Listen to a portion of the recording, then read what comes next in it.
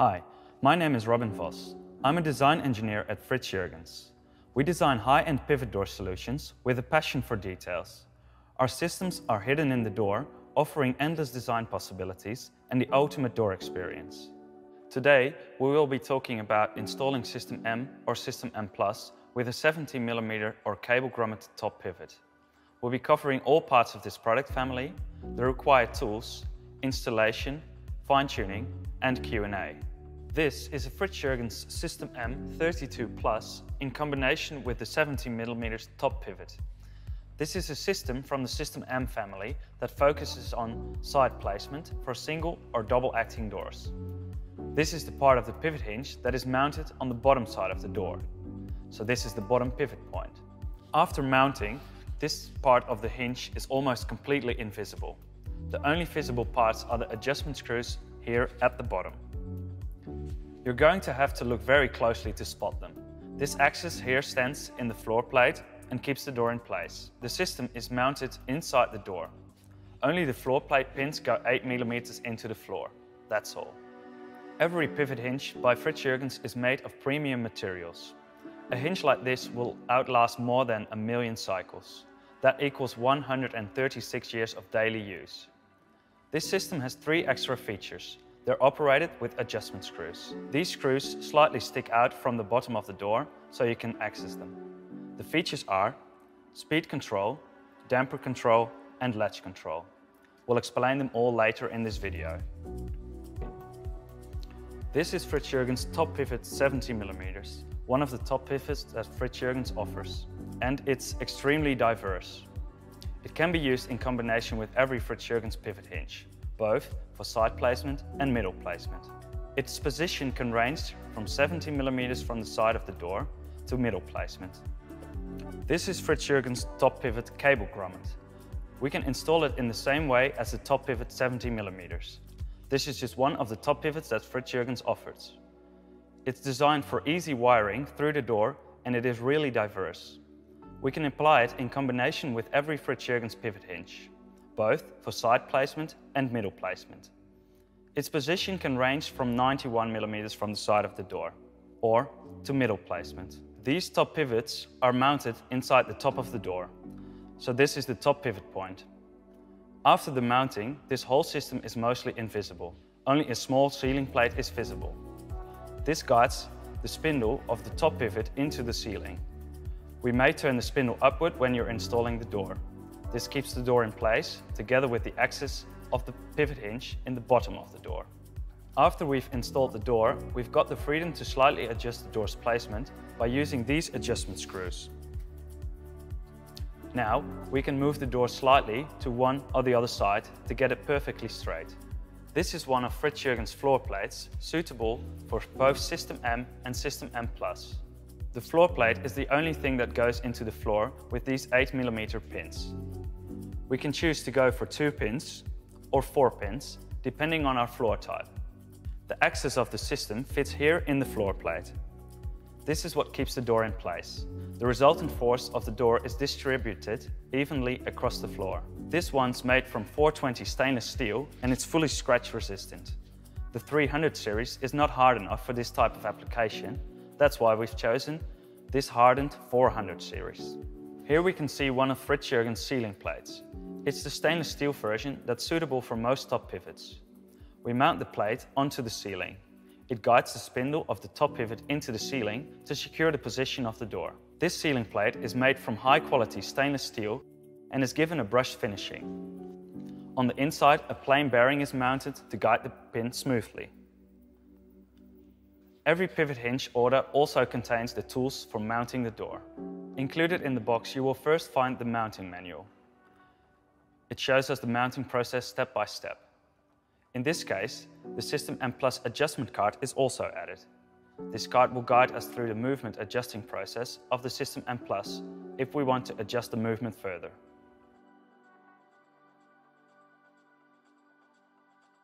When installing a pivot door with a FritsJurgens pivot hinge system, we're going to need some tools. With the pivot hinge system, you've received various tools in the box.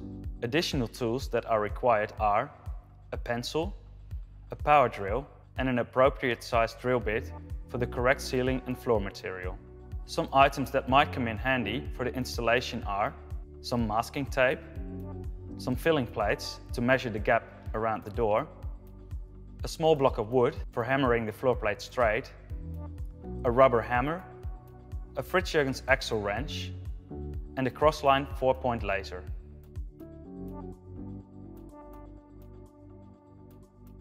Mounting a pivot door with a FritsJurgens pivot hinge is always done in 4 steps. First, we mount the floor plate, then we mount the ceiling plate, third, we mount the door, and finally, we fine-tune the door. It is good to know that the installation process of System M and System M Plus is almost the same. The only difference is the fine-tuning of the door's movement at the end of the installation, simply because System M Plus has 2 extra fine-tuning features. The installation process of the top pivot 70mm is almost the same as the top pivot cable grommet. The only difference here is that the maximum pivot point to the side of the door of the top pivot 70mm is, of course, 70mm. The maximum pivot point of the top pivot cable grommet is 91mm. Today, we're installing a System M32 Plus and a top pivot 70mm in this door.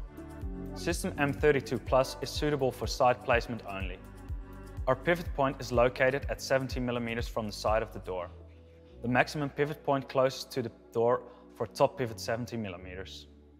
This door is 2.6 meters tall, 1.2 meters wide, and weighs about 80 kilograms. Our first step is to mount the floor plate onto the floor. We're working with one floor type, oriented strand board.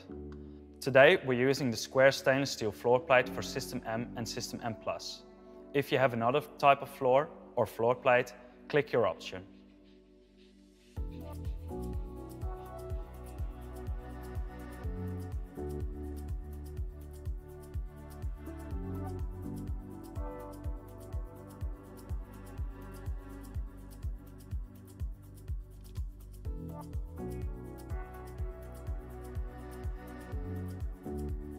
It is very important to know the spacing, the gaps, around your door. Based on this, we determine where your floor plate should be placed.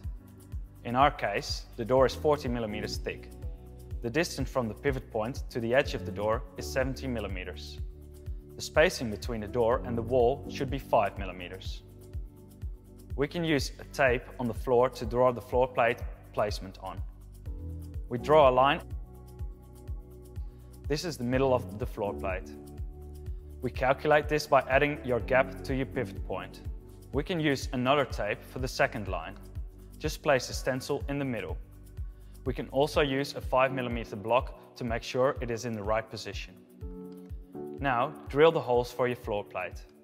I go for 2 because I have a single solid floor. We can use a tape on the drill at 11mm. As the stencil is 3mm, we know exactly when we've drilled 8mm deep. My drill has a diameter of 7.5mm because this is a wooden floor. Now we can use a laser pointer to determine the placement of the ceiling plate. If we do this now, we can still see the exact middle of the floor plate marked on the floor. Now add glue to the holes you've drilled. Don't overflow the holes. Finally, add some glue on the bottom side of the floor plate.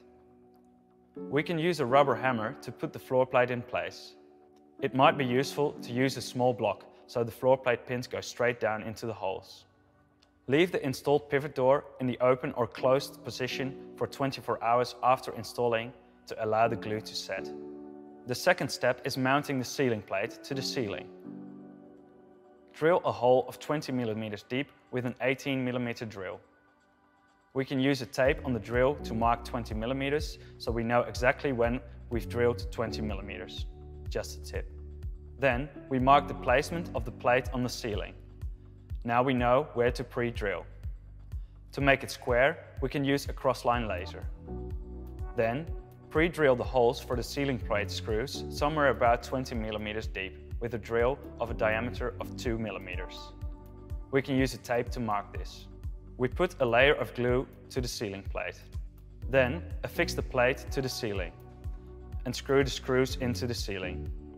Once again, make sure to leave the installed pivot door in the open or closed position for 24 hours after installing to allow the glue to set. The third step is placing the door. It is important that the door is installed in the opened position. Make sure the arrow on the spindle of the system is pointed towards the latch side of the door. We can use the axle wrench to rotate the spindle into the right position. We might use a tape with a small arrow on it to determine the placement of the spindle. This will help to locate where we should lower the door when putting it in place. Land the spindle under the door into the floor plate. Then put the door up straight. Use the Allen key to extend the top pivot into the ceiling plate. It's important to rotate 8 times, no more or less. The door is now in place. We can move on to the final part of the installation, fine-tuning the door. First, we're going to fine-tune the radial position. By doing this, we can move the door slightly inside the frame or wall to make it perfectly flush. I'll show you how the mechanism works. First, unlock the floor plate by loosening all 4 screws. In this case, use the right screw to move the long side of the door towards you, or move the left screw to move the pivot door away from you. Then, tighten 1 adjustment screw until you feel resistance. Finally, lock the floor plate in place with the other 3 screws. The next step is fine-tuning the closing seam. If your door is slightly angled, you can adjust the closing seam by using the top hole at the top of the door. Rotate to the left to move your door towards you, or to the right to move the door away from you. Then we can fine-tune the movement of the door. System M and System M Plus are both equipped with damper control.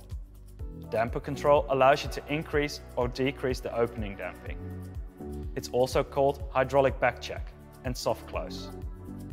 This is done with 1 single adjustment. System M only has 1 bottom adjustment screw. System M Plus has 3. In this case, go for the middle adjustment screw. To increase damper control, rotate the adjustment screw slightly to the right. The door will now move slower. To decrease damper control, rotate the adjustment screw slightly to the left. The door will now move faster. The second fine-tuning feature for the movement of the door is 30-degree speed control. This feature allows you to determine the speed of the door through the last 30 degrees of the closing movement. This feature is only available in System M Plus. To adjust 30-degree speed control, place the adjustment card on the floor with the right side up. Check the illustration with your door. In this case, we use the adjustment screw on the right. To decrease the speed of the door, rotate the adjustment screw slightly to the right. To increase the speed of the door, rotate the adjustment screw slightly to the left. The final fine-tuning feature of the door's movement is latch control. Latch control ensures that the door with latching bolts properly latches. Place the adjustment card on the floor with the right side up. Check the illustration with your door. In this case, we use the screw on the left. Latch control is either turned on or off. Latch control is always off when your System M Plus is delivered to you. To turn latch control on, rotate the screw to the left around 180 degrees. To turn latch control off, rotate the screw to the right around 180 degrees. Congratulations! We have now successfully installed our pivot door.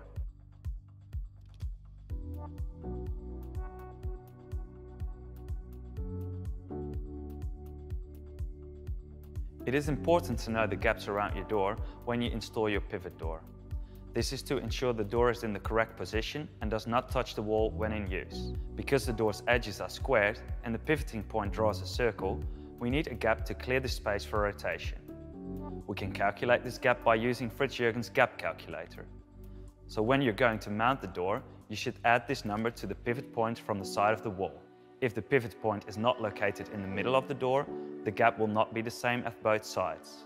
However, to make the gaps the same width, we should always choose the largest gap.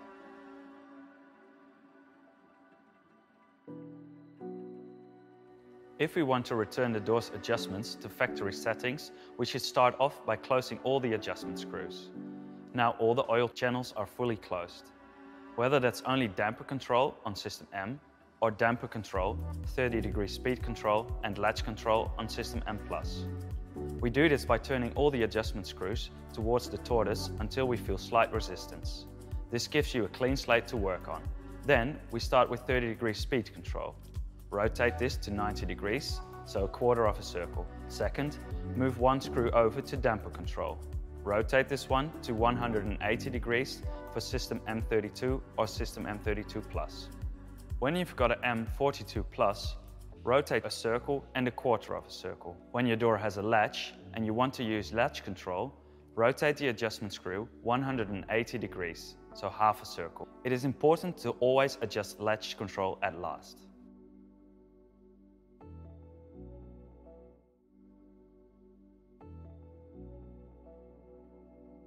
When our pivot point is located at more than 230 mm from the side of the door, the Allen key won't be able to reach the top pivot.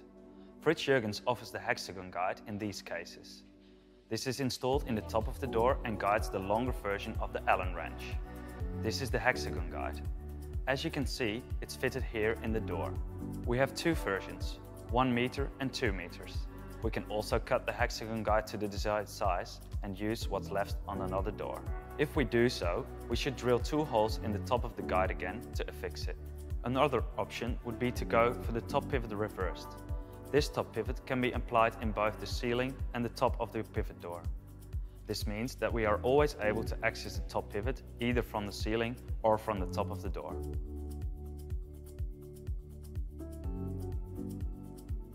When the top layer of your floor is not solid, or we're not sure if the material is suited for 8 mm pins, we can always use the longer version of the pins. If needed, the 30 mm pins can be shortened with a hacksaw at the notches of the pins. If we have floor heating, we need to make sure the pins don't interfere with it. A solution is to choose for FritsJurgens floor plate flush. This floor plate is mortised inside the threshold, flush with the floor. This way, the drop seals don't interfere with the floor plate.